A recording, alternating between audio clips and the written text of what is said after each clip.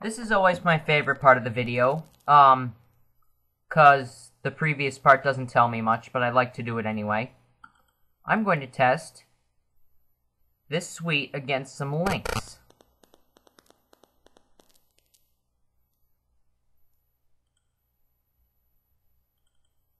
Malware. So I have a couple things here. This first one just happens to be Virate.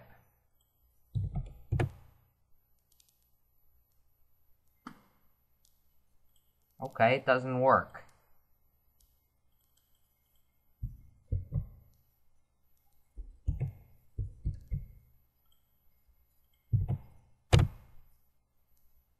So it detects it. The antivirus engine detects it.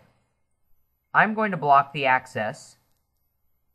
So whether I run or not, it will not get anywhere.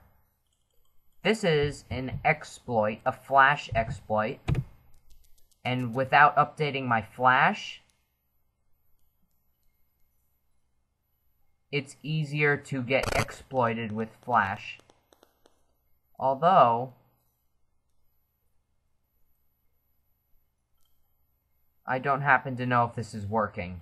If I take a look at my processes, I don't happen to see anything loading in or any processes. So I'm gonna keep going here. So the antivirus again detects it. I'm going to block access. And if I run,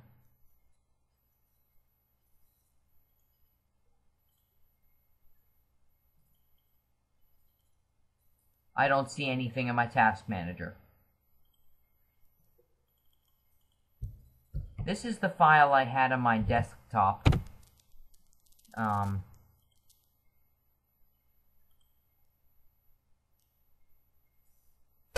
And that just happens to get through, yet I can block it from accessing the internet.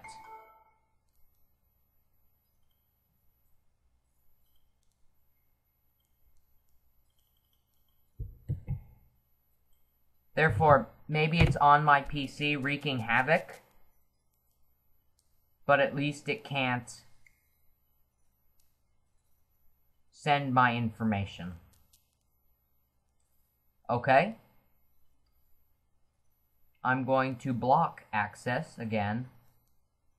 If I click run, it's not available for detection. I mean, just running, it can't run.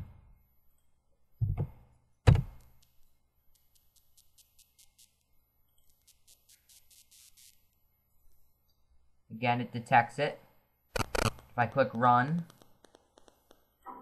it can't find the file.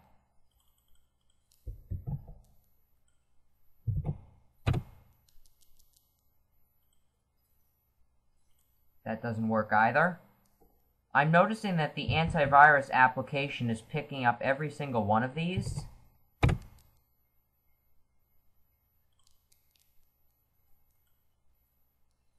And the anti-spyware isn't doing anything.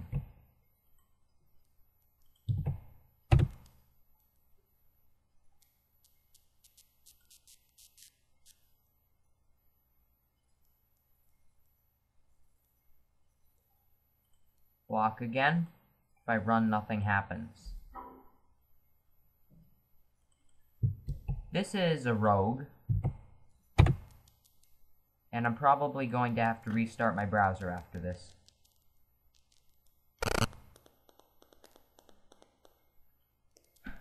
So, ooh, it looks like I'm infected.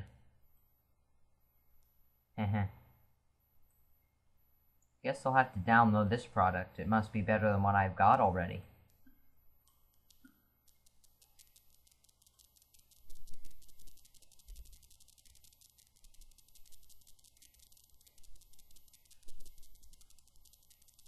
So it's going to be complete soon.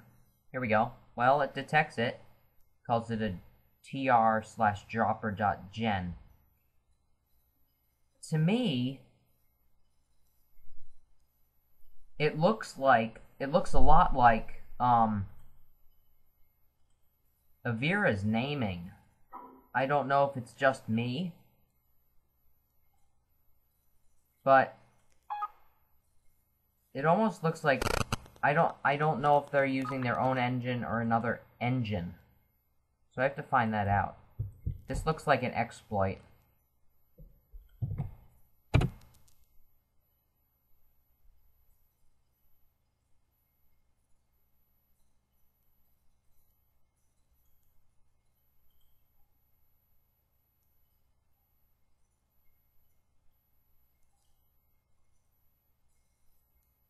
There's something extra here. I'm not sure what it is. But it's probably one of those things it didn't detect earlier. I'm out of malware, and I have more time. So I'm going to pause the video and get a little more, and then go from there.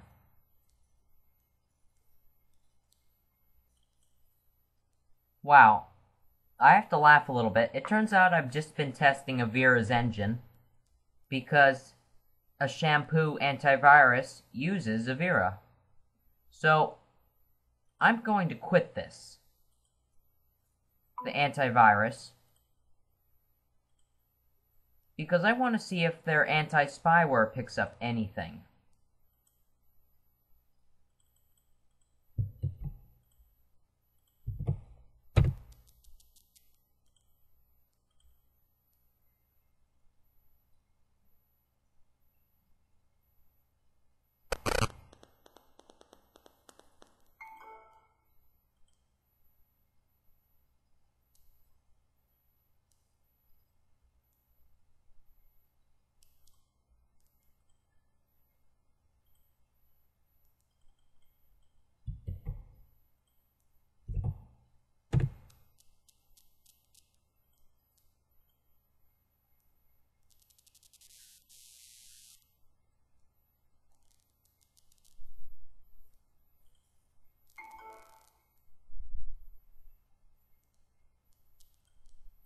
Well,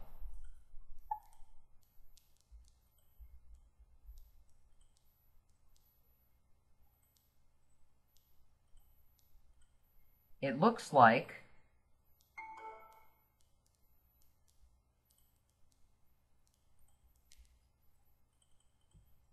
the anti-spyware is doing nothing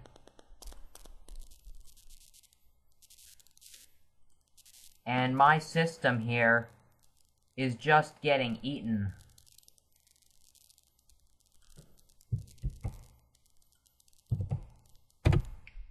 It's that easy. You miss one infection, and then you have weird things showing up in your taskbar.